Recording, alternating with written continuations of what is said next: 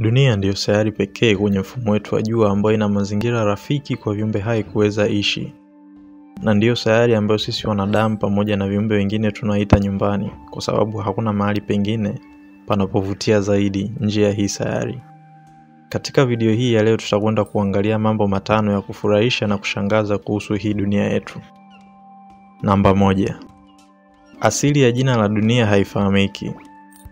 Majina ya sayari nyingi kwenye mfumo wetu wa jua yametokana na miungu ya Kirumi na zingine zimepewa majina ya watu waliozigundua ambao wana asili ya Roma na Ugiriki. Jina la dunia ya Kiswahili limetokana na neno la Kiarabu linaloitwa dunia, ambalo maana yake ni sehemu ambapo watu wanaishi kwa muda mfupi kabla ya kifo na kwenda peponi kwa maisha ya milele. Licha ya jina la dunia kutoholewa kwenye neno la Kiarabu, bado haifahamiki ni nani ambaye aliipa sayari yetu jina hilo la dunia. Namba 2. Kiini cha katikati ya dunia kinalingana ukubwa na nchi ya Tanzania. Kikiwa kimetanuka kwa upana wa maili 760, kiini cha katikati ya dunia kimeundwa kwa madini ya chuma na nikel. Na utafiti wa hivi karibuni umeonyesha joto kwenye eneo hilo huwa linafanana na joto lilokuwa kwenye uso wa jua.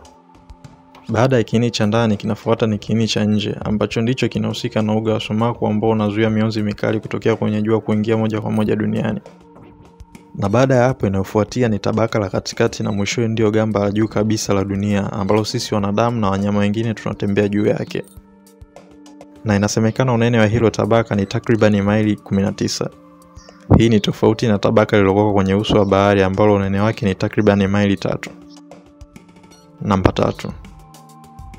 Anga la dunia linatulinda kwa vitu vingi sana, sio tu miale mikali kutoka kwenye jua.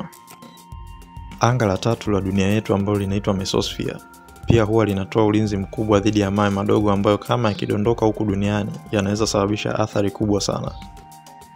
Kutokana na mchanganyiko wa gesi uliokuwa kwenye anga hilo, mawe yanapokuwa yanapita hapo kwa spidi kali, kunakuwa na msuguano na hizo gesi na baadaye moto mkubwa unatokea ambao unasababisha mawe hayo kuungua na kuishia huko juu kabla hayajafika huku chini duniani. Namba 4. Dunia ndiyo sayari pekee yenye miamba mikuu 7.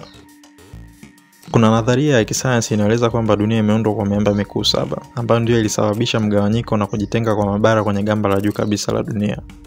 Mpaka sasa inafahamika dunia yetu ndiyo sayari pekee kwenye mfumo wetu wa jua ambayo imeundwa kwa hii miamba. Na moja kati ya faida kubwa hii miamba ni kufyonza na kuhifadhi gesi ya carbon dioxide ili joto lisiweze kuongezeka hapa duniani, sababu kama inavyofahamika carbon dioxide ni greenhouse gas, hivyo huwa inahifadhi joto. Namba 5. Dunia huwa haitumii masaa 24 kukamilisha mzunguko kwenye mhimili wake. Tofauti na wengi wanavyofikiri, dunia huwa inatumia masaa 23 dakika 56 na sekunde 4 kukamilisha mzunguko wake mmoja kwenye mhimili wake, ambao sisi tunaita siku. Na kwa maana hiyo siku ni ndogo kwa dakika 3 na sekunde 56, tofauti na matarajio ya wengi.